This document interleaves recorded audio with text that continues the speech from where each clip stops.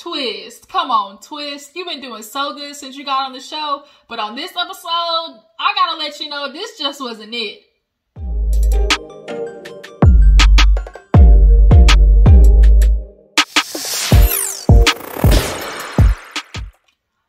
What's up, y'all? Your girl G here. Welcome back to my channel. We're going to get into growing up hip-hop, you guys. We're going to talk about growing up hip-hop, and then we're going to get into the episode of Ready to Love once I get a chance to watch it. But we got to talk about how, come on, Twist. Now, bro, you know you my nigga, right? Like, this whole time since you got on this show, everything's been copacetic and real good. You ain't caused no problems with nobody except with Sam, but his ass deserved it. And so here we get to this anniversary party.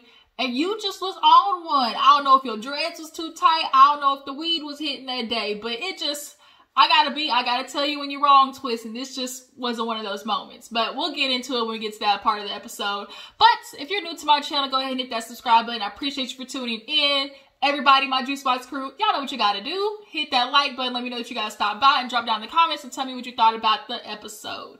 So let's go ahead and get into everything. We open up the episode, matter of fact, with Jojo and Angela coming to, you know, the event space. And when he pulled up, he's like, oh shoot, I thought this is where we was parking.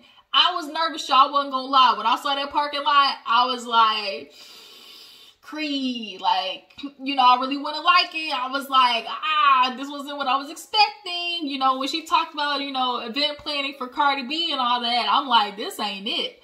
But she took Angela inside as Jojo was on the phone with Tanice, and they just started talking about life and how, you know, she's back from Miami and how everything went with Daniel. And, you know, Cree's like, how is everything with him? You know, are you in love? And she was like, yeah. She was like, yeah, I get it. You know, I kind of have something going on. She's like, Angela's like an entanglement. She's like, no, more like a situationship. And she's like, I just can't allow myself to, you know, let go. She's like, I built all these walls up, which is understandable. One, she is, you know, Mr. Luke Nasty's daughter. And then two, like, she's just a, you know, you can tell she's a very, like, strong, you know, woman who just, it's like sometimes you just can't trust people. You don't know how to trust people with your heart, your emotion, your feelings and whatnot. So Angela's like, shoot, I have no problem with this. She's like, I just, you know, I'll go for it until you give me a reason not to. And so she's like, well, who said I love you first? She gonna talk about, oh, I don't know. But you know who said I love you first. You know it was you. You know it was you. It was probably after a whole moment of Netflix and chill. Quit playing. The fact that Angela is in it like this deep can only mean one thing. That nigga went in her deep. And now she in love. She got deep, deep love. Okay? Yeah, so she's in Miami about him, you know, following him around, and Vanessa's gonna question her about it later on in the episode. But you can tell Angela's like, ooh, enough of these questions. Enough of these questions, Cree. I don't know you like that. It's time for me to go. And her and Jojo ended up leaving.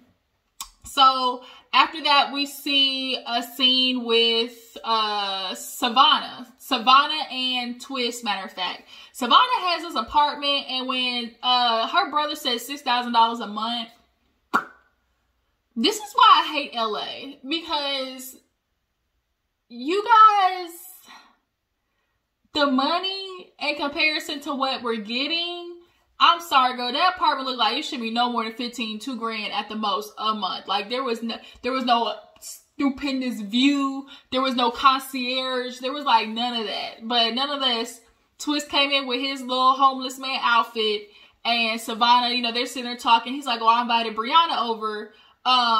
She also told him about, you know, Boogie. He's like, Boogie? She's like, yeah, we're gonna go on a double date. He's like, they're trying to turn this triangle into a quad, into a foursome. He said they trying to suck you in. So Briana gets there. She's trying to act real classy, babe. She brings her a bottle of wine. She's like, you know, I brought a gift, even though the gift is me, but you know, I don't want to be ratchet. So they end up sitting down. Savannah fills them in on, you know, how Egypt and Sam, you know, want to take her out with Boogie. She's like, yeah, Boogie, right, about that. I got my own issues with him. And so we'll see Briana talk to him about it later. So Egypt has a scene with Pep. And this is where I knew, like, Pep, you really, you ain't shit, period. Like, you just, and your daughter starting to fall in the footsteps. Like, it just is not cute at all. She's sitting in the bed with that cat who clearly is annoyed with her. And Egypt comes in and they just start talking about how, oh, you know, Boogie, you know, we invited him out. He's taking Savannah, you know, we're going to go eat, da-da-da-da. And then they kind of get into how she's like, yeah, I really hope things go well. You know, you just got to go for things in life that you want. She's like, yeah, you know, that's why I just really want to have this happy moment in Jamaica with Sam. I'm just ready to get married, have my happy place. But it's just so annoying that, you know, TT, I hear that, you know, she's going to get married or whatever in Jamaica because she knows I told her that first. And it's like, you're really getting upset because you told her, oh, I'm getting married in Jamaica. Like, Egypt, you don't own the whole freaking country of Jamaica. Like, what are you talking about? Y'all could be literally on complete different sides of the planet of Jamaica, like, honestly. And so Pepper was like, oh, you know, just don't let nobody stop you. You do what you do. She said, I just feel like this is just life, you know, coming for her because all this stuff is going on with her life. Like, and that's when Pep, you know, started going into how, you know, her sister really came on and did Pep's dirty work. Like, it was like when she started in this episode, like, Color Me Pink made such the valid, you know, conception that I came up with as well, which is you had your sister come on, say what you've been wanting to say, and give you a reason to, like, talk about it without being the bitch who brought it forward, basically. So now, Pepper's in the bed making sure she's trying to cover her tracks, like, well, you know, we didn't say nothing, you know, she came to me crying and such, and I guess her and Sean working it out now, but, you know, I've been keeping it hush because, you know, that's what we do, you know, we don't tell nobody business, and it's like, okay, but if that's the case, why are you doing it now? If that's honestly the case, like, oh, you know, we don't be messy, it's none of my business, then why are you talking about it now? Like, you definitely were holding that in your back pocket for this exact reason, like, to kind of, like, throw it in her face. And Egypt's like, oh, you know, it's just real crazy. She's coming for me and Sam's relationship, and she's got her own, you know, dirt in her backyard going on. You know, this is just life's karma coming for her. And it's just like, Egypt, I think you have this false sense of, like, importance. And a part of that, I'm sure, has to do with your mom being Pep. But it's just like, you keep feeling like people's lives genuinely revolve around you and Sam. And they don't. Like, they don't. So we see Savannah getting ready to go on this date with Boogie. She calls her brother. She's telling about, you know, who he is and whatnot. And he comes up with, you know, hey, like, don't you think you want to look him up? And she's like, oh, you think people Google us? Absolutely.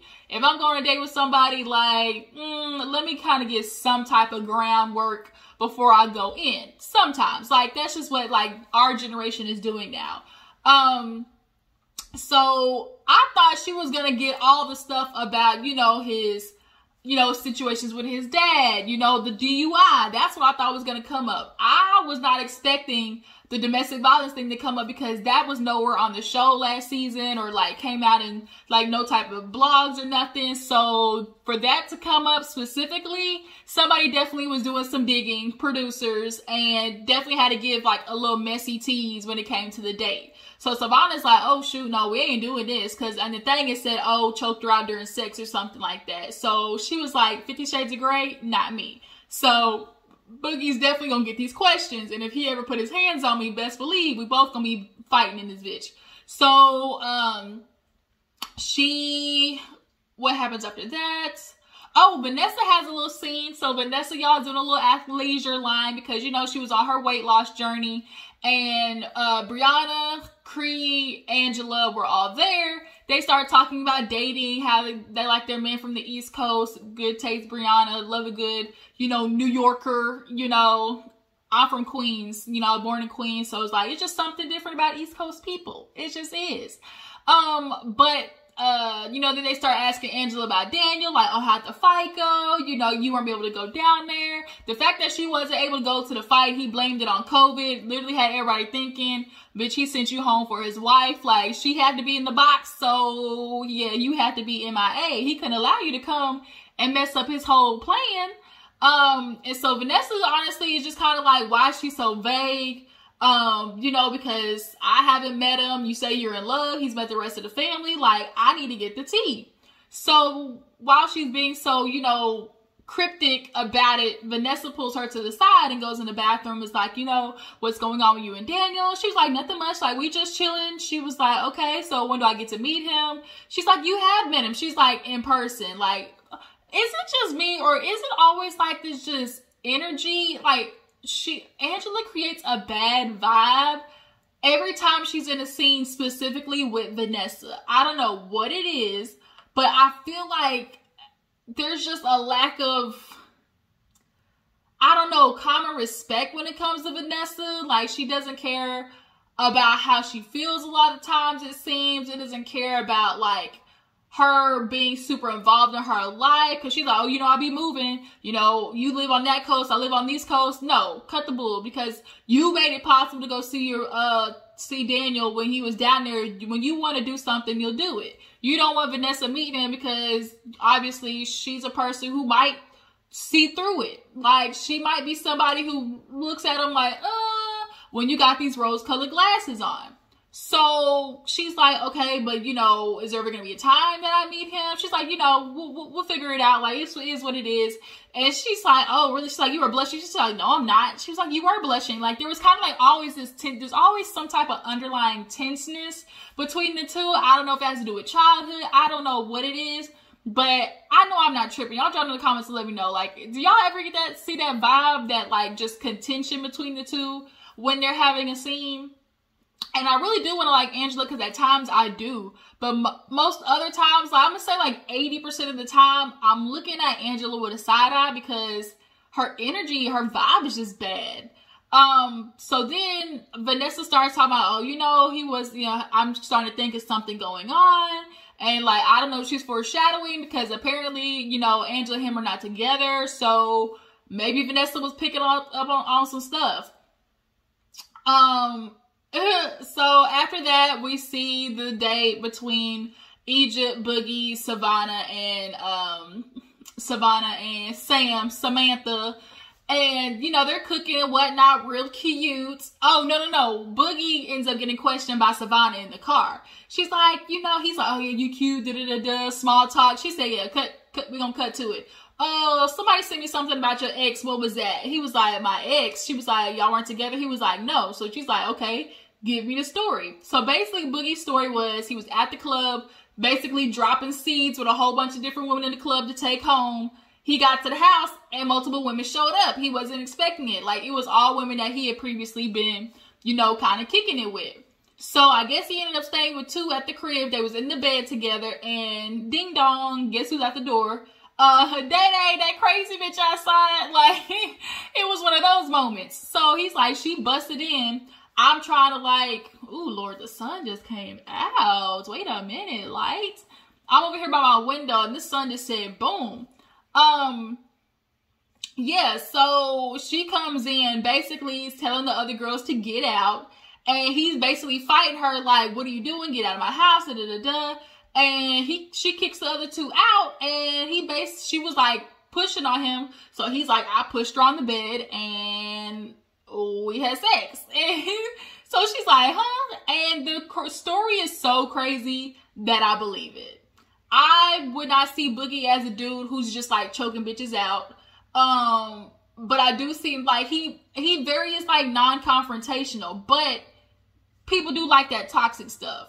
So the fact that, you know, when a girl be starting to fight, you know, when they say when a girl be acting up, all she wanted some attention, and that's kind of what happened. Like, they ended up having good old mad at each other situation. And apparently 2 days later, cops called him, said that I guess she accused him of choking her out, and he was like, I had to go to court. Basically, I guess he ended up, like, pleading to do, like, the stuff so he didn't go to jail. But then it's, like, was weird because they ended up hooking up after that again. So basically the girl's crazy. And so Savannah's hearing the story and she's like, okay, as well as me. Yeah, the story's crazy. So, like, nothing like that, just that, like, you don't come up with a story like that. Like, that's got to be something that you did, you know, happened. So they make it to the place. They're doing chicken and whatnot, chicken piccata, whatever it is. And they start talking about Egypt and how they're getting married in Jamaica. And Egypt's like, oh my God, TC, you know, even though she's my cousin, she knows this is what I want to do. We're going to go to Jamaica. Like, that's my roots. And Sam does this thing where you can clearly see he is stuck on who I am and respect. Like, that's his thing. Like, I'm a somebody because I'm with Egypt. And that's why people are not vibing with Sam, because he is stuck on the fact that, oh, he's a part of this, like, you know, trilogy of celebrities between Tretch, Egypt, and, you know, Peppa, Salt and Peppa. So he's like, you know what? Oh, Titi, who is she? Like, this is Egypt, you know, the daughter of Tretch and Peppa. Like, she's always bringing negative energy. She doesn't drop any music. She doesn't do this. She doesn't do that. Like, what is she doing with her life?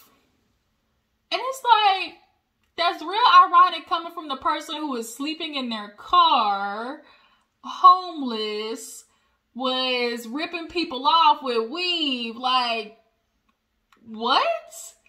Sam, if you want to ask a question, the question is, who are you? Because who are you without Egypt? Like, if y'all were not together, you would literally be the same exact thing that you're talking about, because you ain't dropping any music. You and Egypt haven't been doing anything to further her career necessarily. Like, it was comical the way he was saying it. So we finally get to the end of the episode with Jojo and Tania's anniversary party. Everybody shows up. You know, Briana sees Boogie. He's like, oh, I'm gonna get a hug. She was like, oh, we'll talk later. And here comes Twist coming in with these goddamn pajamas and pajama slides. He might as well start him a little fluffy shoe line, because he has him in almost every goddamn scene. So when Cree saw him, she was like, no, this nigga didn't. Like, you come to a white tie anniversary party in pajamas? Okay.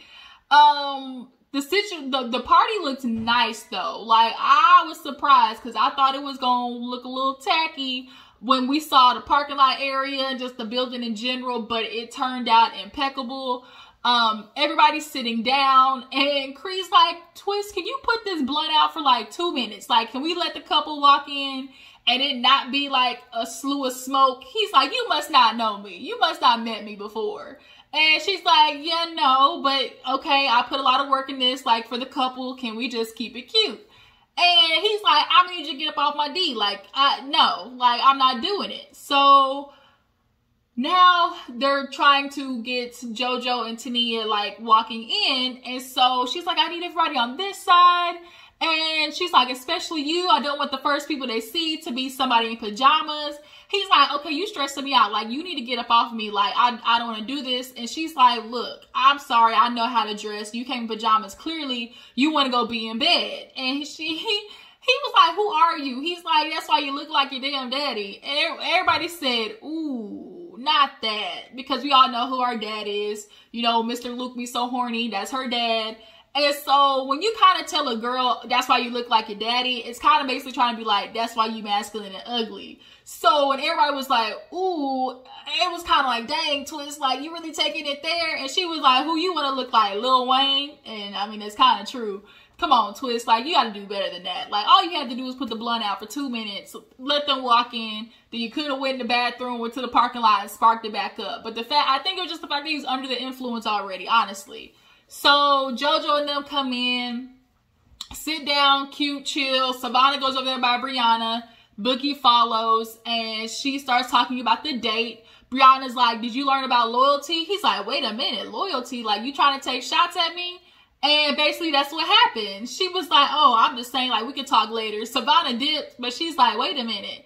If Briana, who knows Boogie, is saying he's unloyal, then I need to keep my antennas on this.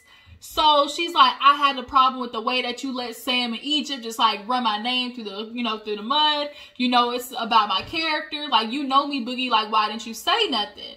And he was like, I would just let them talk. Like, to me, if I don't say nothing, then basically it stops. Boogie's not a confrontational person, honestly.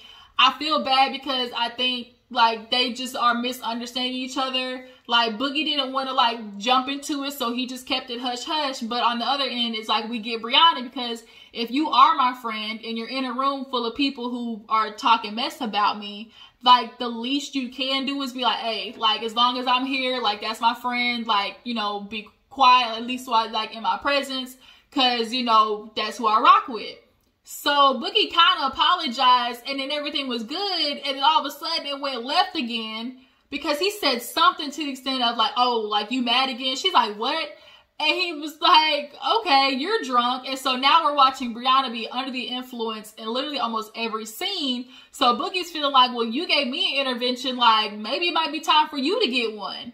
And so now they're walking away. And Boogie's like, I'm not doing this. And Briana's like, now. We're doing this now. And so he's like, what do you, like, Briana, no. Like, we can talk off screen. He's like, I've always, you know, that's why I defend you. She's like, when? When have you done that? I think Boogie defends her. It don't necessarily got to be on the show. I just think he defends her in his own way.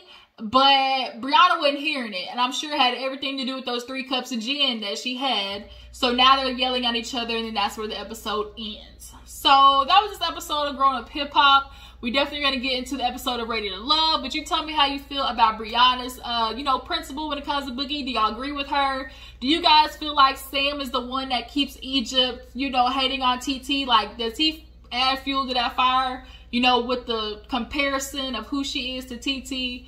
And that's pretty much it. Like I said, I'll catch you guys in the next review. Like, tag, post, all that good stuff. And I will see you in the next video. Deuces.